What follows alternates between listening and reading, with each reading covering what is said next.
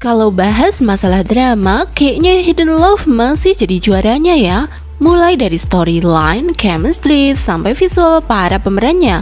Bener-bener nggak bercanda loh. Terlebih lagi, tingkah kerandoman kakak adik antara Sangyeon dan Seungji selalu menggemaskan. Timelapse, kisah percintaan Seungji dan Jiasu setelah mereka jadian terasa seperti terskip. Saat kita masuk ke cerita setelah mereka jadian, tiba-tiba Seungji sudah lulus kuliah aja. Mungkin jika ditambahkan sedikit konflik pertentangan keluarga Seungji dan Jiangming, akan sedikit bisa menambah jumlah episodenya. Tapi jika episode terlalu banyak, bisa jadi film atau drama akan membosankan.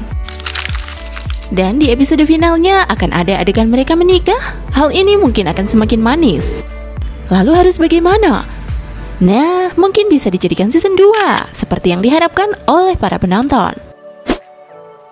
Jadi, menurut versi pop drama, jika ada Hidden Love season 2, mungkin karakter Jiangming lah yang akan dimunculkan kembali. Ia akan menjadi rival Seungji sebagai karakter antagonis.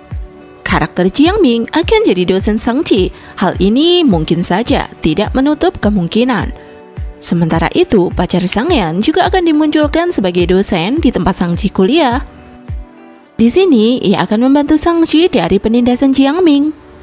Sementara itu, Seungji yang memiliki karakter pemberani dan tegas tak akan tinggal diam dengan penindasan yang dilakukan Jiangming. Suatu ketika, Seungji tengah sibuk dengan acara klub di kampusnya. Jiasu lalu datang menjemputnya. Melihat Jiasu dan Seungji semakin dekat, Jiangming terbakar api cemburu.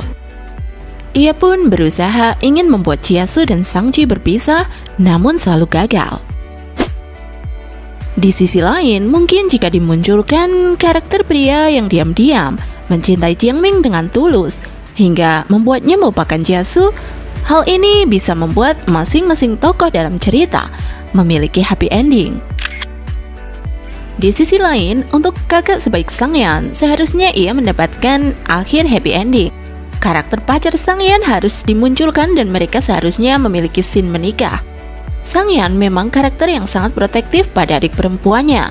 Bagaimanapun juga, ia berharap agar Seungji menemukan kebahagiaannya.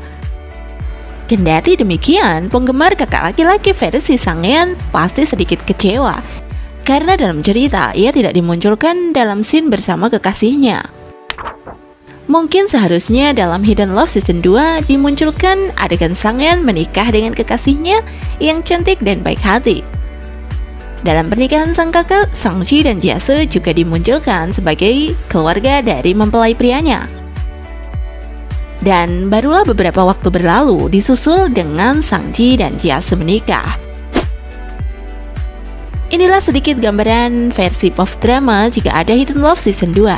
Lalu bagaimana menurut versimu? Andai ada Hidden Love season 2? Komen ya. Terima kasih banyak dan sampai jumpa di video berikutnya.